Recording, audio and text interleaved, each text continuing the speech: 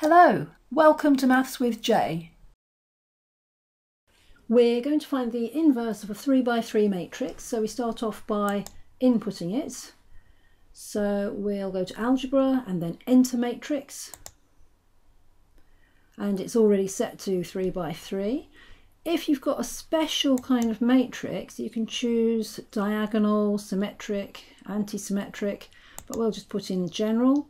You don't have to give it a name, so we can just do OK there and then enter the matrix that we want, and then use the tab button to get from one cell to the next.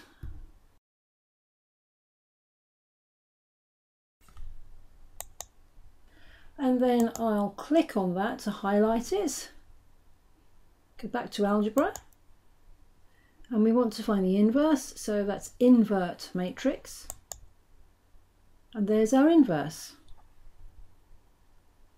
If you want to show a bit of working and you're using the formula that involves the adjoint and the determinant, you may want to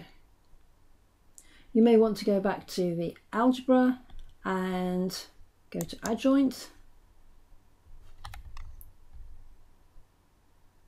which is there. And then the formula tells us that the inverse of a matrix is the adjoint divided by the determinant. And if you want to find the determinant of the matrix, make sure that you go back to the original matrix, then algebra, determinant, and that tells us that the determinant is 9. So your inverse is your adjoint divided by determinant, so it's this matrix here divided by 9, and that will give you the same as this result when we just inverted the matrix. So if all you want is the inverse of the matrix, just use invert matrix.